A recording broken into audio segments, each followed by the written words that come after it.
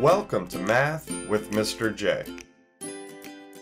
In this video, I'm going to cover how to convert yards to feet. Now remember, 1 yard equals 3 feet. Let's jump into our examples, starting with number 1, where we have 4 yards equals how many feet?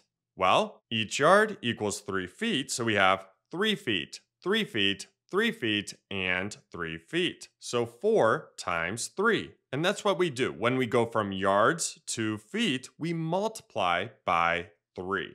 So we need to do 4 times 3, which gives us 12.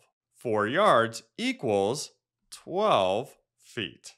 Let's move on to number 2, where we have 15 yards. So we have 3 feet, 3 feet, 3 feet, 15 times. So let's do 15 times 3 here to see how many feet 15 yards is. 15 times 3 is 45. So 15 yards equals 45 feet.